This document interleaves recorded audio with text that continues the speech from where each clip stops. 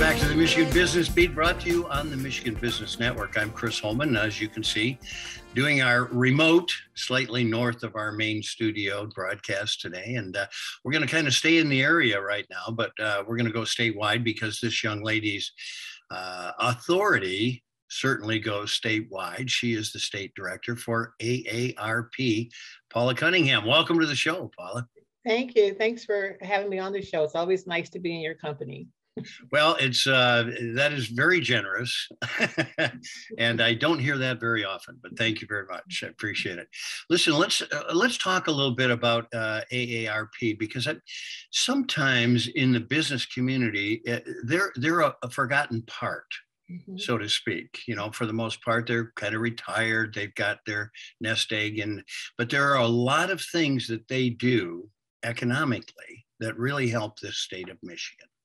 Absolutely. And thank you that's an excellent way to start. You know, I always say sometimes that people think they know AARP, but they really don't know AARP. They think it's something you do once you retire. Maybe you might get a few discounts, some insurance, but that's not who we are at the state level. There's another arm of AARP that does insurance and all of that. But, you know, I just learned today, Chris, that AARP was voted by Forbes as one of the best companies to work for. Out of 500 companies, we're ranked number 19.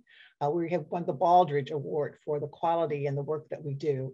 AARP is a phenomenal multi-billion-dollar organization that supports older adults and their families and communities. However, that means veterans, that means older adults. And if you look at our consumer index, or if you look at any of the information in terms of the economy that AARP has published, older adults contribute more to the economy than any other age group. You know, even if there's a recession, they still buy cars, they still go to movies, they still go to dinner, because they're on an income that's a fixed income for them. So they are major contributors to the economy. They vote, that population votes more than any other. Since last election in 2022, there were 5 million absentee ballots, and 3.3 million were by older adults, and 64% of them were older adults. So whether you're talking about an advocacy issue, whether you're talking about the economy or whatever you're talking about, you need to keep older adults in mind and keep them at the table. And when it comes to jobs, the same thing is true.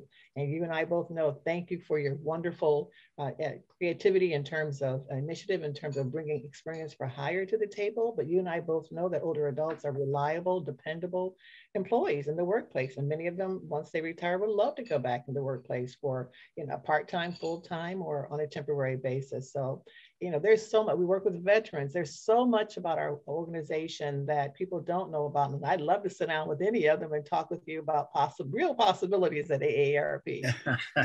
Well, you know, it's interesting. And I hadn't really realized, now I've been a member for many, many years, but I hadn't really realized how big an advocacy group this is until I went to Washington, D.C. and found out that their facilities take up several blocks. They are an enormous organization and big here in Michigan.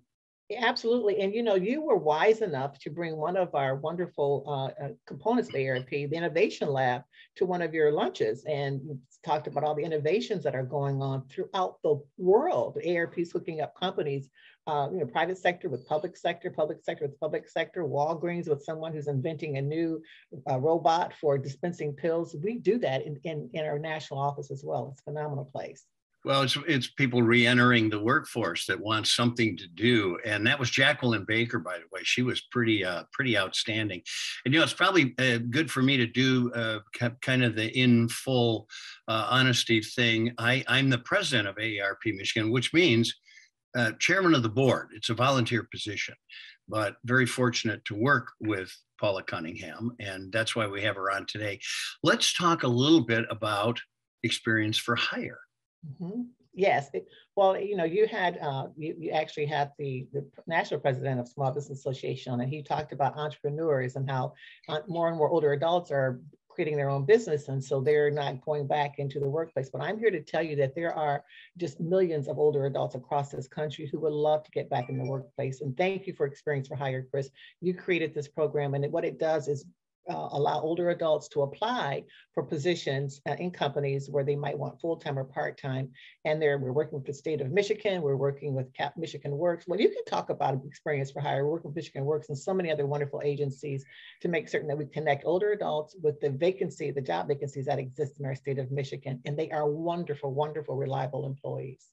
Well, and it was going with great success too until COVID kind of put the face-to-face thing on it. But it basically is we kind of call our membership at AARP and say, are you interested in going back in the workforce? What are your skills? And then we match them up with employers. And a big part in this is the Capital Works or the Michigan Works. Right. And you can put them in that database. So it may not happen right away, but it will happen. And so people who are interested need to contact aarp.org/MI and make certain that you look for experience for hire on there. We can put you in the database. And it's not like, oh, gee, I wonder if anyone's going to call. If you get a call, that means that an employer, your skills match the same skills that an employer is looking for. And so that's what's different about just a natural, y'all come now recruit. This is specific skill set to skill set match. And we were having great success placing people. And we will again. It's 2022. We're coming out of this stuff. We're gonna be on the road again, all over this great state. Paula Cunningham, who is the executive director of AARP here in the state of Michigan. Thanks for joining us.